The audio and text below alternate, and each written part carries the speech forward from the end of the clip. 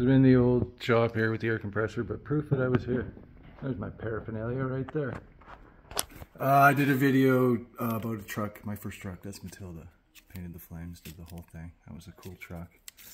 That's just fucking awesome. If you're down, look at that. Makes you feel better. This was a daily I set up because I'd driven my truck enough that I wanted something to beat on in the wintertime. This is like spray bomb paint job. Canadian Tire Supplies even used vinyl pinstriping. Didn't ask, just did it without telling after hours at a work I was at. So, yeah. And then Calvin and Hobbes, because it's goddamn funny. Yeah, I'm a negative fucker and I need a laugh every once in a while. But yeah, this old timer here is a 4520.